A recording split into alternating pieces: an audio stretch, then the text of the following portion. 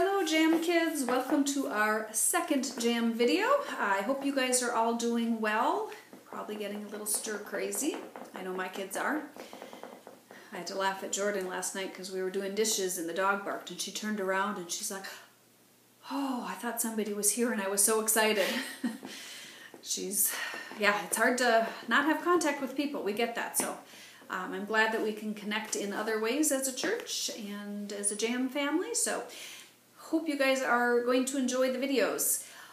All right, so the other thing is, as we're going through this, I think it's helpful to think, start your day with ways that you're thankful.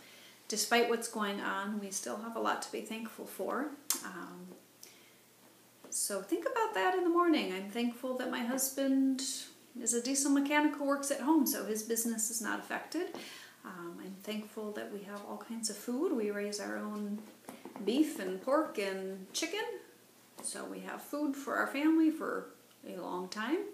Speaking of cows, do you like my picture? I was bored and I rearranged, so I'll give you a better view of him. I think he's adorable.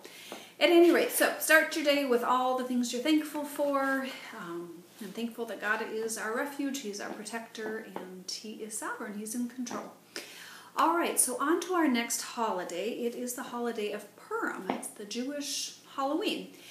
And this holiday is celebrating a time when Haman, who was the advisor to the Persian king, drew lots to figure out which day he was going to kill all the Jewish people. Crazy day in their history. The word Purim actually means lots. And this all shakes down in the book of Esther. So you're going to learn about this awesome book and Esther and her courage. So I'm going to have you guys watch a quick video that's going to give you an overview of the Purim holiday and some of the things that happened during that holiday. All right, enjoy.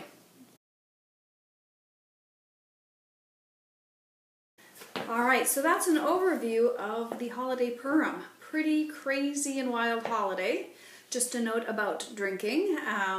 We know that God doesn't say you can't drink, but God is very clear about not getting drunk. So just wanted to make that note. So the holiday starts in the synagogue with people reading the book of Esther. And whenever you hear Haman's name mentioned, they will boo and hiss and make all kinds of noise. So one thing I want you guys to do is find some way to make noise. Maybe you have a pill bottle, put some popcorn in it, you can shake that. If you're as unfortunate as I am to have a kazoo in your house,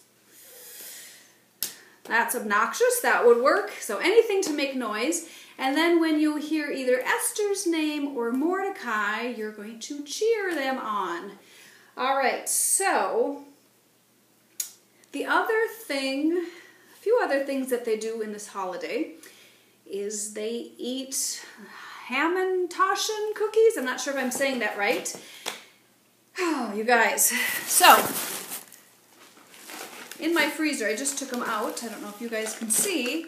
I have got 10 pounds of these cookies that we were going to eat. So, they will be in my freezer and hopefully at some point we'll get those out and be able to eat those. The other thing they do, which Marco didn't know about, and I'm sure he will be sorely disappointed, is a lot of times during these parades and festivities, they go around and they bop people on the head with some kind of soft hammer. All in fun, everybody plays around. So Marco, sorry, at some point this bad boy will be in your hands, but for now I'm going to deflate it because my kids have found it and it's not pretty. So, all right, so you guys are going to watch a video of the book of Esther. If you want to, you could have mom and dad read it or somebody read it, whichever way you want to do it. But you're going to hear the story of Esther, and you're going to boo and make noise when you hear Haman's name, the bad guy, and you're going to cheer for Esther and Mordecai. All right, get ready to make some noise. Before you start that activity, I want you guys to know that I am disappointed that I don't get to bop you guys on the head with a hammer. So, I was thinking So I don't have a hammer. I'm going to use this pillow, and I'm going to invite my future fiance to come downstairs, and I'm going to bop her on the head in front of you guys. So, enjoy. I'm going to go get her. Sure, this is good. Yeah, good. Tilt.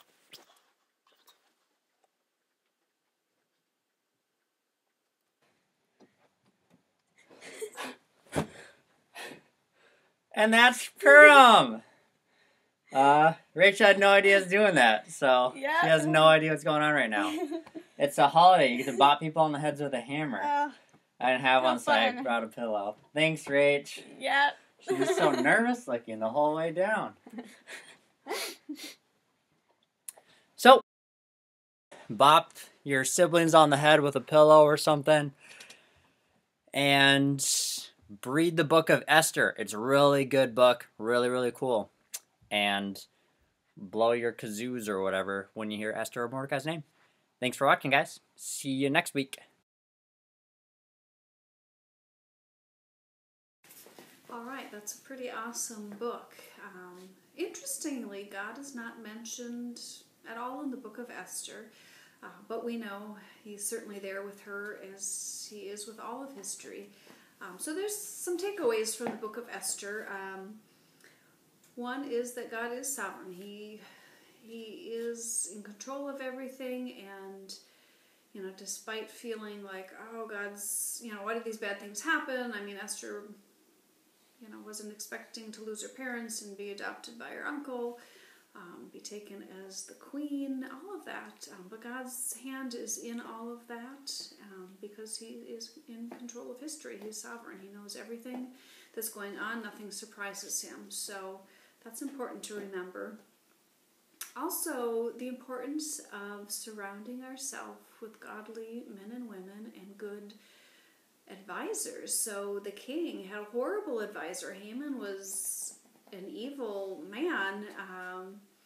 He did not surround himself with wise counsel. He took counsel from him, and that was a real threat to the Jews.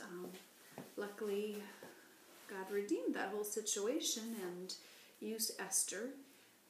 But for us too, it's, I always pray for my kids and that they'll have godly friends and a godly husband someday. It's important to surround ourselves with other Christians and people that we can count on that will give us wise advice. The other thing is that God has placed us where we are for a reason. He has placed us in the family that he wants us to be in the place where we live, the time that we live. There's a verse from Esther that I really like, Esther 4:14, where Mordecai is saying to Esther, "Who knows, perhaps you have come to your royal position for such a time as this." He's saying, you know what, Esther? Maybe God put you here for a reason, and he's going to use you. So we want to stay close to God, and we've been talking this whole year about the Holy Spirit and staying in tune with the Holy Spirit, and he will guide us and use us in ways that will honor God. So some really cool truths from that book. All right, well, I think that is it for now. You have got your take-home challenge. The take-home challenge could be a little bit tough. It was to deliver some goodies to a neighbor, whomever. Do what you're comfortable with. It's also Food Share Month, so maybe you could drop off some food. I know there's a box at church. Drop off a canned goods, something to go to the Peace Center. Or just do something kind for someone. Send a letter. So you guys figure that out. Work on that. And until next time, hang in there. School starts on Monday. Yay. Did you ever think you'd be saying that? I can't wait to go back to school. Not physically go back to school, but virtually go back to school. All right. We'll be praying for you guys. If you have any prayer requests, I am always open. You can call me, text me, FaceTime, email, whatever way you want. If you have anything specific you want me to pray for. But just know that I am thinking of you guys, praying for you. You can pray for me also. I'll be heading into work 3 or 4 days over the next few weeks at the hospital. So just pray for safety in all of that. So, all right, take care, guys. Until next time. See ya.